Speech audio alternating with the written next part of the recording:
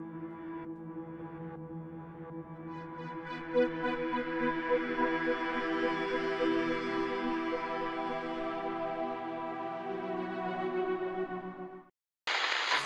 watching this transmission. They've shut us down almost all over the place because we're winning and we're the resistance.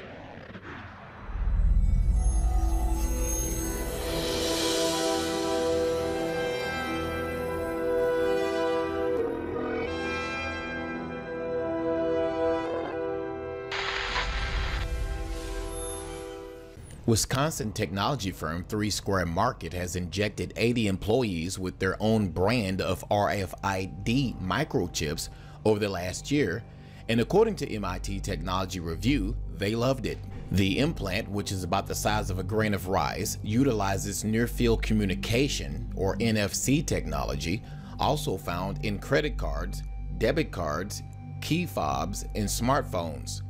This technology is considered passive, meaning the microchip stores data that can be read by other devices but cannot read data themselves. The chip's applications are devilishly simple, from locked doors to cashless commerce to providing first responders with detailed medical information in the event of an emergency. The possibilities are seemingly endless. It seems it's just become such a part of my routine, says the vice president of the company, Steve Kassekert, who says he was miffed when the RFID reader on the vending machine went down a couple of months ago. Ensure, buried towards the end of the MTR article, are concerns over security, such as the fact that anyone with an RFID reader can cozy up to a chipped individual and ping their implant to glean personal information. But hey, CEO Patrick McMullen points out that similar personnel information could be stolen from his wallet as well. Whatever the case may be, if you paid attention to this story,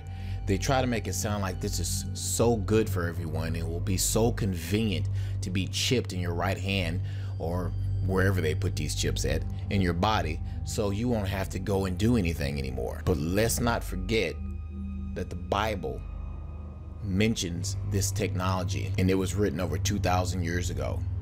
What do you think? Is this RFID reader and many other readers that's being implemented across the whole globe of this world part of the prophecy that's in the book of Revelations? Leave your comments below this video. Thanks for watching.